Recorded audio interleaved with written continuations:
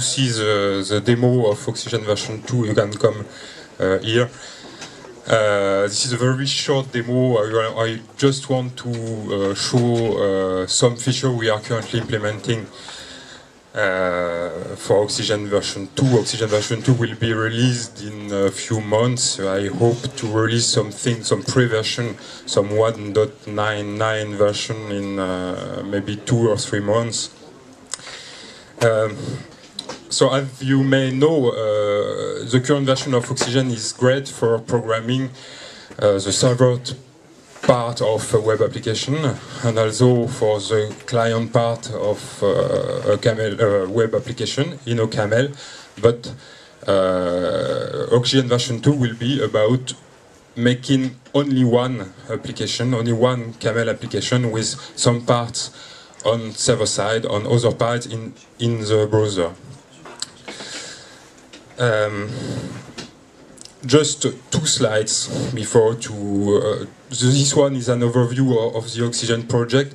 Actually, when I'm speaking about Ocsigen version 2, I would rather speak about Helium version 2, because we have several sub-projects. First, Ocsigen server is a web server. Helium is our framework for programming web application in OCaml. LWT, you have heard about it.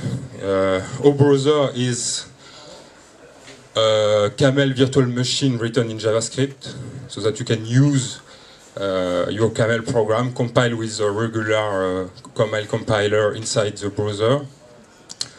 Oclosure is a very new project. It's a binding for the Google Closure library, which is a library for in JavaScript for user interfaces. Oxymore is a content management system. Actually, it's a set of tools to build wikis and to user management, and rights management, etc. Oxforge is a project to build a forge for software project hosting. And Macaque is a project for database library with a compression syntax. So, in the rest of my talk, I will speak about Helium version 2. Here is a quick summary of Helium features. First of all, Helium is using services as first-class values, as functional programming is using function as first-class values. In Helium, you can define your own services and manipulate them as values. Another feature is that we are typing links on forms. That means that if you have a link with parameters inside, we will check the types of parameters in links. We have static typing of HTML. We have the ability to create dynamically new services. That's what we call continuation-based web programming. You have maybe the most interesting feature in Helium. We have very sophisticated service identification mechanism, which means that you have several kinds of services and you can decide precisely the kind of service you want with respect to the behavior you want. And you are using the same language between server and client side, etc., etc. First, demo of OBrowser. Maybe you have already seen it. I just show you one example. This example, this is a boulder dash written in OCaml that you can run in your browser. For example, this one.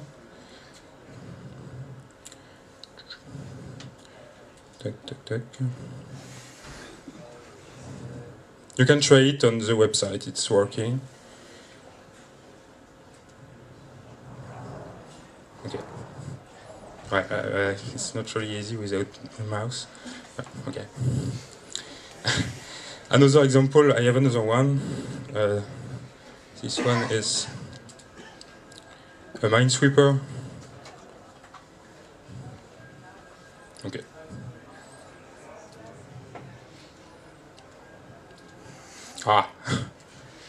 No.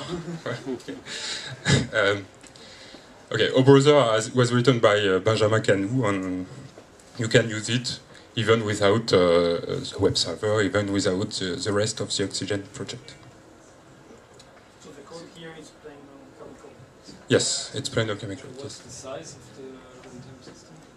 I don't know. Benjamin.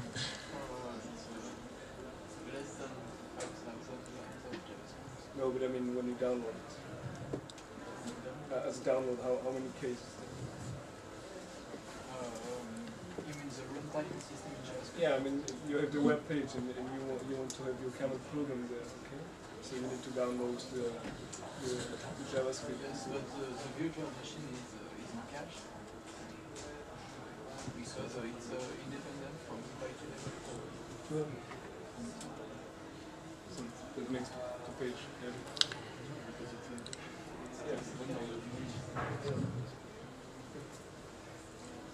My second demo is OClosure.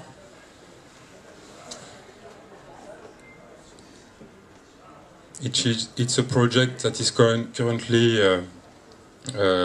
written by some of my students. Their names. Some of them are here. And I show you only one example of this. So this is a JavaScript library with everything like menus and windows and dialog box, etc. You can implement something like that. Or this group.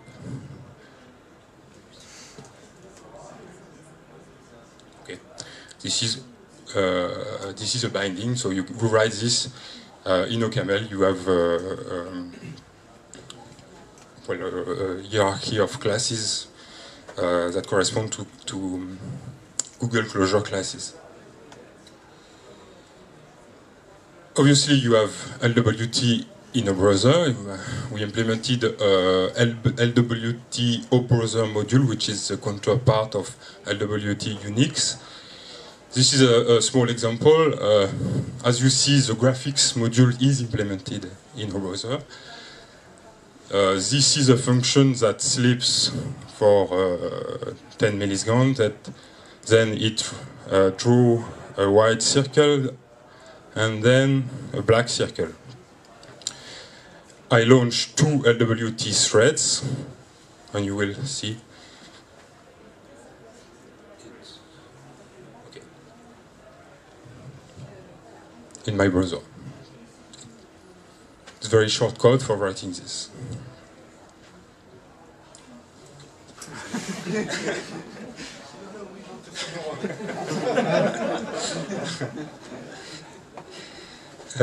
This is an example of a simple Helium service. This is how you define a service in Helium.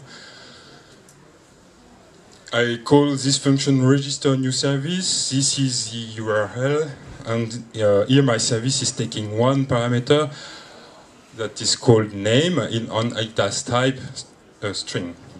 This is my web page with HTML, head, body, etc. and it says hello and the name.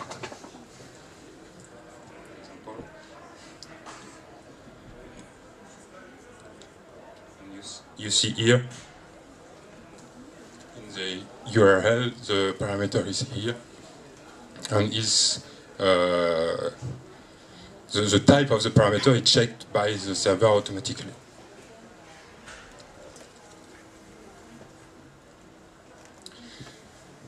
Now for the new features of Helium version 2, we have the ability to mix client-side and server-side code inside the same program.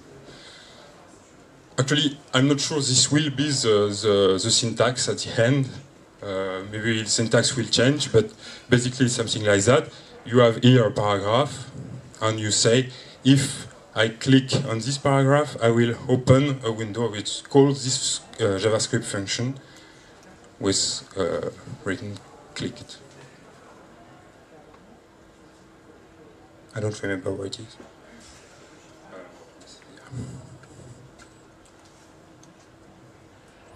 Clickable paragraph. Clicked. Okay.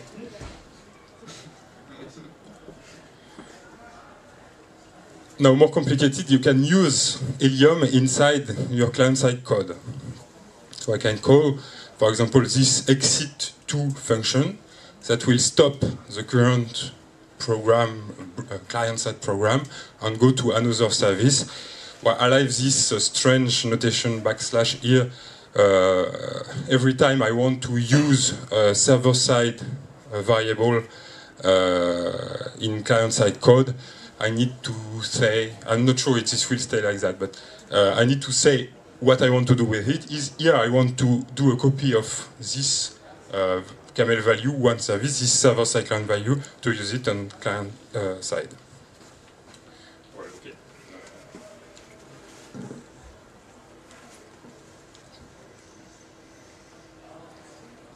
I click here and then I go to another page. But what is interesting now is to keep the same program, to be able to go to another page, but without stopping the current side, the current client-side program. For example, if you are implementing, well, I don't know, a website like Deezer.com or musicme.com, where you can listen to music, you don't want to stop the music every time you change the page. You continue your visit on the website, and then you can go to another page during the music, listening to the music, and you want to be able to bookmark your page to turn back later on that page. This is now possible with this. Well, actually, you don't know, you don't see that the program is not stopped, but here I have the same client-side program, but another page, and you can bookmark that page and turn back on that page later, which is not so obvious to do. This is a photo of OCaml in the clothes. Sorry. So you have replaced the main, let's say, frame, you replaced the main the body of the page with a new stuff? Yes. Without Yeah, stopping yet the record? Yes, exactly. And we have some mechanism here in the URL. Because actually it's not possible to change that part of the URL for security reasons. So we are writing the new part of the URL after that, in the fragment part of the URL. It's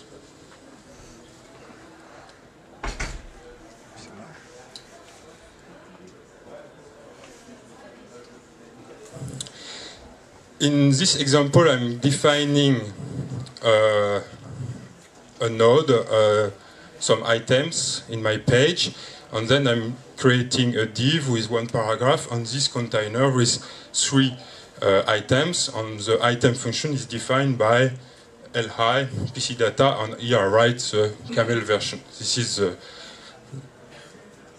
the part of that part of the page. You see 3 items. I'm using OCaml 3.11.2. But now, if I click on the paragraph, I will append a new node, a new item to the container. But now it's executed on client side with a browser.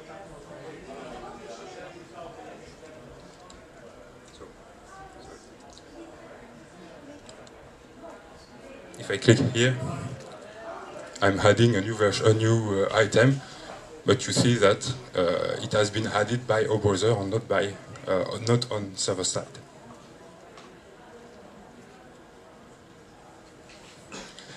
Now I can do a remote function call. Here I'm defining on server side a function. This let server notation means that it is code that is only on server side. This may change in the future. It's just a function that takes a list and returns one, then the list. On client side, I do this remote function call, and I can send a OCaml list, and I append the result in the body of my document.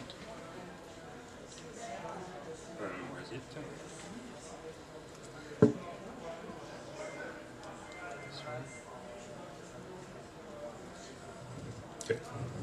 1, 2, 3, 1, 2, 3, 1, 2,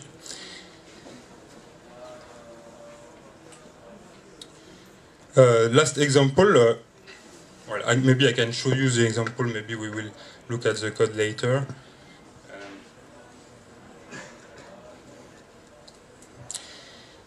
Usually when you are programming a web application, you are using obviously the HTTP protocol. With the HTTP protocol, you client-side program can do a remote procedure call, but it's more difficult when the server wants to say something to the client, because it's not possible to for a server to send something to the client. So we have something now to do this. Imagine you want to program Gmail or Facebook or something like that, and you want your user to be advised each time he receives an email. You can do this. Here, click here to start listening on a channel, and then here I received a message. I can say OK, and maybe later I will receive another one, OK, etc., etc.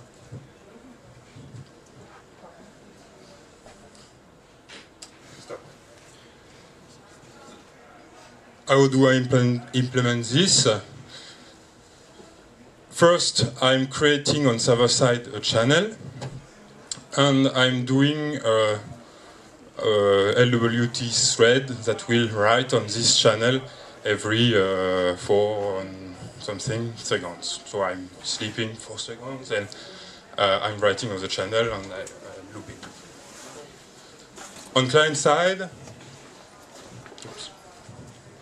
side, I write that page, and when I click on that div, I'm doing start listening on that channel, and when something comes on that channel, I will launch the alert function, and this one will call the stop listening function. The last example is the same, but in this one, here I have 3 browsers. I click on start on each one. When I push on, when I click on one of these links, for example, here I push on A, then the server will send B to every client that is connected to the application.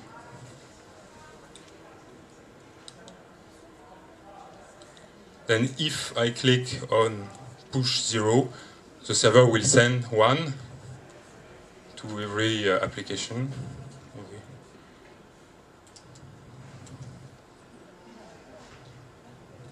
Okay. On the third one, we'll send randomly generated content, but after a delay, so it is waiting a few seconds and sending the value to every client. And this example is using React, because we are planning to use reactive programming for this. Here I'm creating on server side an event, a React event, and I'm binding that function to the event. When some clients send A, I will send B. When some clients send 0, I will send 1. And when some clients send something else, I will sleep for 5 seconds and then send the message. On client side, well, it's really simple. When somebody clicks here, I will send A, send 0. So I have the client-side counterpart of my event here with that syntax, with backslash, event backslash E means that I'm creating the client-side counterpart of the server-side event. Okay. That's all for the demo. Just one announcement. We are looking for one engineer, or maybe several one. Okay, so if you're interested, you can write me an email. And here is a list of people who participated in the development of Ocsigen. Maybe I can quote them all. I hope I did not forget anybody. Thank you for your attention.